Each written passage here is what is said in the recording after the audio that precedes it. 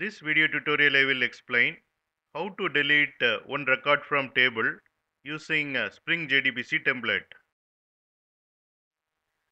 Here you can see employee table. It has 3 records. We will see how to delete one record from this employee table.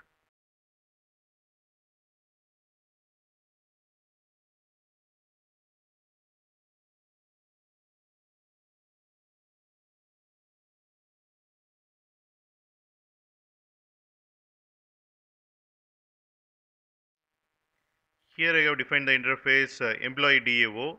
It has one abstract method delete by employee ID.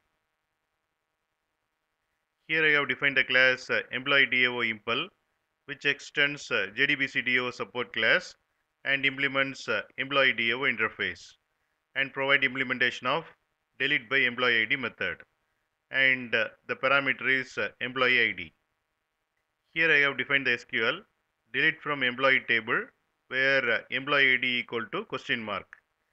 Here I am calling update method of JDBC template object and passing SQL and the employee ID. Based on the employee ID, one record will be deleted from employee table.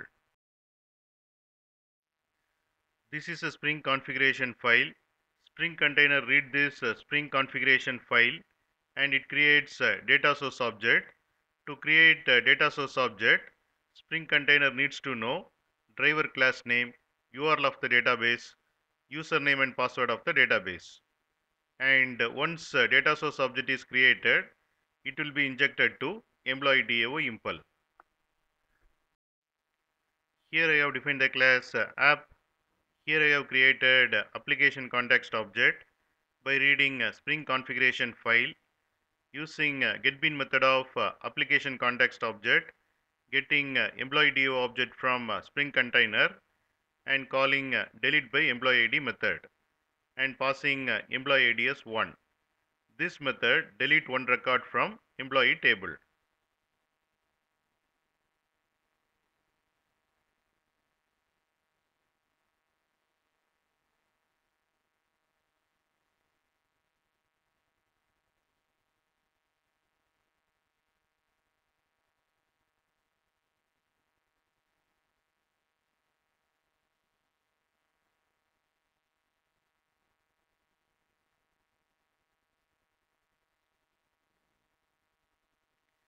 Here you can see 3 rows and one record is deleted successfully.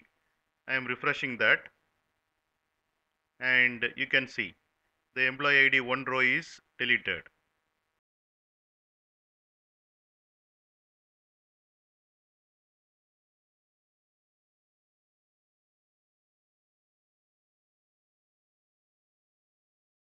You can get Java source code link from the description of the video.